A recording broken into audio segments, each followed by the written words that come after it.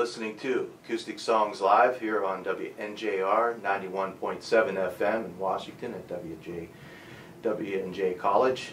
My name is T. Mitchell Bell and I'm your host here, and we have Bayard Solomon behind the board producing the show. We have Tom Breiding in the studio here today, and thank you for joining us, Tom.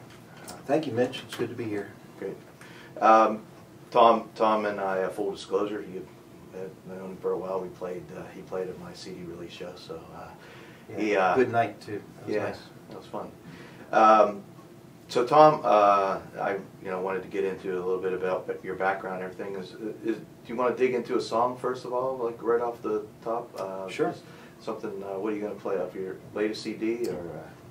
Well, I'm working on a CD now, and I've got. I think I've got all the basic tracks done for it. I think the lineup, the song lineup is finished for it, and I wouldn't mind sharing the opening cut with you. Okay, great.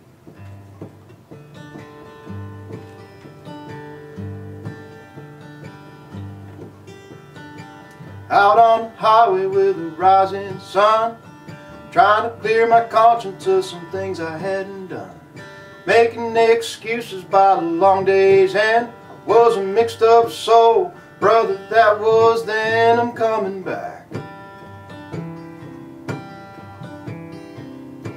I ain't telling no more lies.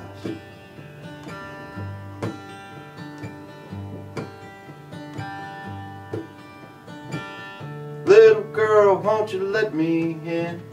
Your long lost boy is born again. Born again. I've been working real hard to get myself clean. Won't feed that devil's fire gasoline. Things were once good before I slipped off track. Now I'm looking straight ahead to find my way back. I'm coming back. I'll look this world right in the eye.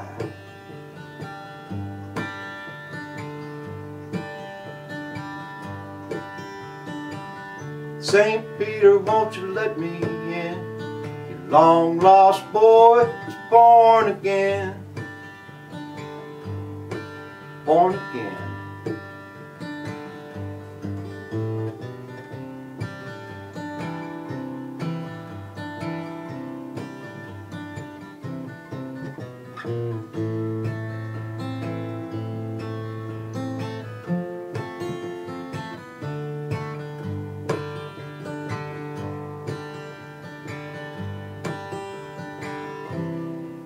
I'm bringing my guitar when the sun goes down. I'm gonna throw it in the back, keep my right foot down. There's a long road ahead, an empty seat beside. We'll find salvation if you're ready for the ride. I'm coming back.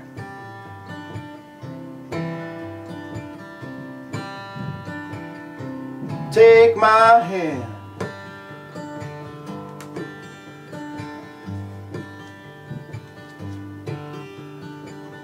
Little girl, won't you let me in? Your long lost daddy is born again. Born again.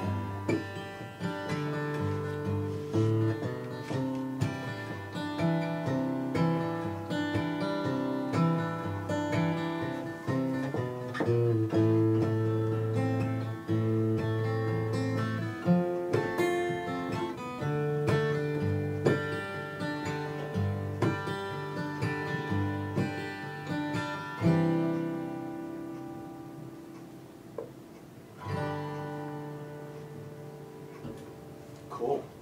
I like that, man. Thank you. So the last CD was based on coalfields of West Virginia. It was that type of theme. Any theme like that for this next one?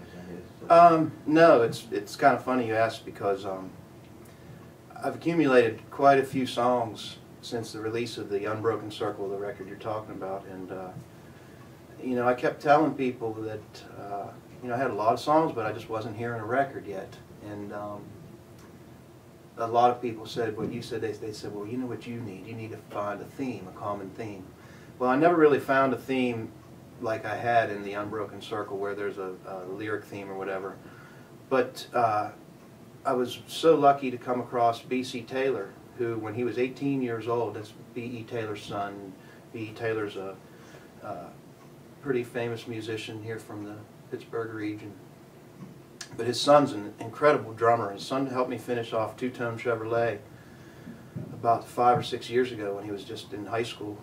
And so we were able to cross paths again, and we did a bunch of sessions, some down at Jamie Peck's place in Longview Digital and some up at mine. And I just loved what I had from these drum sessions. And sometimes I just had pieces of music that I just asked them to play to, and they're turning into some real nice tracks. So I think the common theme is I'm going to have one particular bass player I have in mind. I don't want to say his name in case it doesn't work out, but I think it's going to work out. We did a show together with the three of us, and so that's the theme, the three of us together kind of doing our own thing. And but the record too, I guess if there is any kind of theme, lyrically or whatnot, or message-wise, you know, I was very blessed with the Unbroken Circle because it had great success on the Americana radio charts, and you know, a lot of spins from coast to coast, and it took me a lot of different places. And at the same time, it occurred during my period with Bill Toms, whom I still play with, who's a great musician here from Pittsburgh. And you know, he took me to Italy with him, and I got to do some touring with him.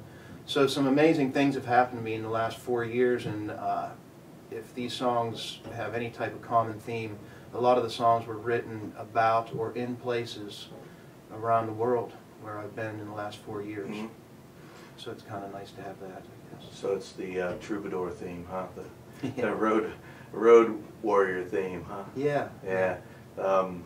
I know that putting together songs for a CD is always an art in itself. That I think that, and a lot of people, I think it's a lost art in a lot of ways today.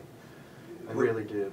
In the digital age, people don't focus on the album as much as they used to, and I think it's all important. Of course, I grew up in the '70s listening to album rock, FM album rock, and I'll never get away from that. Like Dark Side of the Moon. Oh yeah.